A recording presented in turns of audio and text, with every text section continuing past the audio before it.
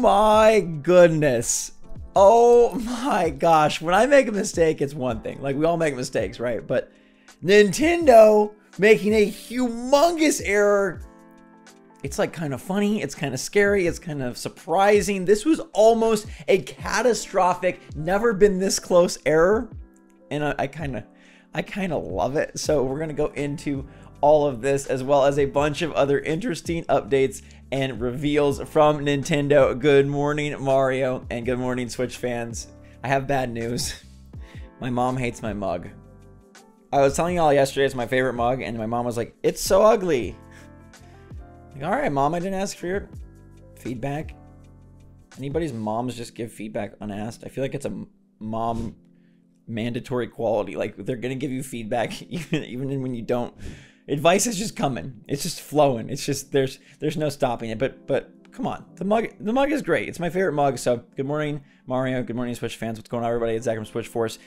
Cult of the Lamb is out this week. They sent me this little plush with the bell. It's not sponsored or anything. I don't know. It's a cute plush, but Nintendo tried to get real cute with us. Okay, the Splatoon 3 Direct is tomorrow, and y'all better join me for that live stream because I'm getting up at 5 a.m. for you. So click the link in the description down below for that live stream, okay? You know I have a wild, wacky sense of humor when I get up super early, but Nintendo almost just goofed the whole thing up, okay? They set the Direct for today in a whole bunch of countries, all right? The US was still set for tomorrow, but in the UK, Australia, Belgium, Spain, and Germany, they set it to happen today at 9 a.m.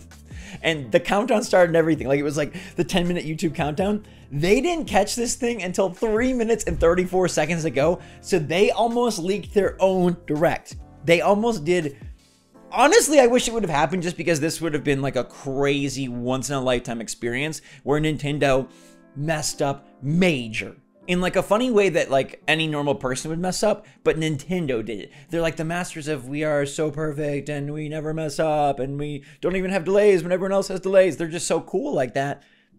They almost just dropped the Direct a day early. These things are pre-recorded. They're done. So it's ready. It's just sitting there waiting for them to hit go. But they goofed the day. And as somebody who's done YouTube for nearly 13 years, I've goofed the day. I've goofed the day. Not on SwitchForce.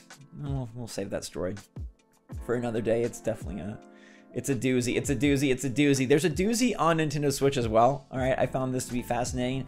Apparently, if your Switch gets 2,000 games or more, they start disappearing. And who would possibly have that many games? Some whale, right? You have to be a Nintendo Switch whale to be able to buy 20 or 2,000 games on your system. But if you have more than 2,000 games on your system, they'll start disappearing. Interesting. Now, this does include demos and trials and things of that sort. So maybe the 2,000 number isn't too unattainable. But basically, you have to go in and delete new titles. And every time you delete a new title, one of the missing titles will reappear because the system is hard capped at 2,000 titles. So it'll just show that. Now, obviously, you're not losing access because you could go re-download them. And if any of you are planning to get to 2,000 Switch games, let me know. I mean, if the system does go for the 10 years that they claim, it's possible with demos and stuff, right? Like if you think about test fires and trials and indie games and sales. And I mean, I am like Switch guy, right? I've been doing this since before the system came out. I don't have anywhere near 2,000. I have hundreds and hundreds, but 2,000 is quite a lot. Let me know how many Switch games you have in the comments down below. Is anybody out there remotely close to this? Is anybody out here? Because I'm shocked that somebody even figured this out. Apparently it's a guy named David. So David has 2,000 Switch games. Very, very neat, David. Now what's less neat is that Marvel Midnight Suns is delayed again. This is bonkers to me because this game was out in like 7 weeks and it's delayed again. They've been showing like full-on character videos, doing like press releases. They've been sending stuff to creators and boom, it's just delayed. So one of two things is going on here. The game is severely broken, or early mock reviews came back and they were so bad, they were like, we can't put this out. It'll be colossal failure and Marvel will come down like the freaking God of Thunder. So the good news here, though, is maybe the Switch date can make it. It doesn't sound like it, though, because they do say, again, hey, listen to this. This is how dirty they're doing the Switch. It says, we will launch later this fiscal year, which I think goes till March 2023. So this is an early 2023 game. On PC, Xbox Series X and S, and PlayStation 5 with Nintendo Switch version following at a later date. So even though they don't have a date, they're like guaranteeing that the delay for the Switch is going to be even more, which again, kind of bonkers how these companies can't manage to put it on a system that has more systems than, look, okay, PC is huge, but Xbox Series X and S and PS5 combined don't come close to the Switch, and yet they're not prioritizing this version at all. Very, very interesting. Firaxis does say it's their biggest game ever. These are the XCOM makers. I understand wanting to get it right. I'm afraid they're going to remove cards. I love the card-based battle system. I think the feedback has been that people don't like that, and I bet this game comes back in 2023 looking a lot more traditional than maybe I would like. But maybe it'll be more appealing. I don't know. Maybe it'll be a better game. They've done XCOM super well, so let's trust them. But yeah, I don't think this is the last delay of the year. I think there's still going to be more delays, and things that shockingly come don't come. I don't think it'll be anything Nintendo, though. Like, I think Pokemon hits. I think Bayonetta hits. I think Splatoon absolutely hits. That Direct, I mean, they almost put it out early. But other games from other companies, like Hogwarts Legacy, I think that's a game that could just, that could be booted. We'll have to wait and see. We do know, though, that the Sonic 3 movie is locked in for holiday 2024.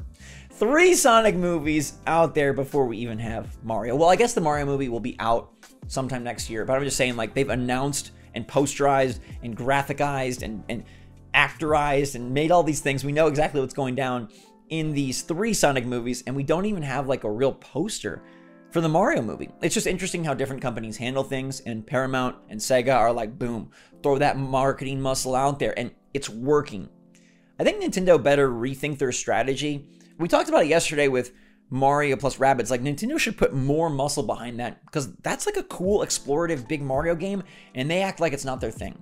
But they should really own it and make it at least partially their thing, and put some marketing muscle behind it, because that's a big Mario game this holiday season that could do really well, will probably review super well, and just won't have a lot of shine. I hope they figure out that if we want to be global, like Sonic clearly has become for Sega, if we want to be like this mass multimedia thing, we got to market, and they better go hard in the Mario movie. Like, I know that thing isn't out this year, so they're withholding, and maybe it's a disaster as well. I don't know, but they better hit it hard. We better get Super Bowl ads. We better get big posters. We better get McDonald's crossovers. I don't know. I'm just saying that Sega, for whatever you think about Sonic and the Sonic movies, they do a really nice job. They kind of crush it, and they get big actors. They get big promotion. The movies are better than they probably should be, and I can only hope the Mario movie ends up turning out this well. And I hope it doesn't get delayed again, because that would not be a Sega Nintendo clash of the past if we had 3 Sonic movies and 0 Mario movies. But hey, maybe these are the 2 big franchises. Like, you know, it's Marvel vs. DC, and now Sonic and Mario are back at it, but this time at the movie theater. Just gonna show you the mug again so you can make your vote if it's ugly or not. Do you support me, or are you Team Mom? It's not ugly, but what also isn't ugly is, I heard, you ever hear like old songs from a long time ago? I heard the Young Money song Bedrock, and I was like, oh my gosh, this takes me back like 15 years. Anyways, let's go forward about 15 days. In the poll I asked, are you considering upgrading to the Splatoon 3 Switch OLED on August 26th? 66% of you say no way. Now, if you don't have an OLED, well, the OLED is actually really nice, but I understand, like, it's superfluous. Why buy a $360 Switch? You don't need it. 21% of you already have an OLED, that's a lot. A lot of you have upgraded the OLED, and I'm excited for you. I do think the OLED is fantastic, and like, now almost a year out from that system's launch, I do think the OLED is like it's not a successor, but it's a worthwhile addition. I do think it's the best way to play, bar none, and I do think it's a substantial improvement just over the, you know, how the handheld mode, you know, plays for you. 11% say you're thinking about it, and 2%, my 2% crowd, let's high five, come on, bring it in, bear hug.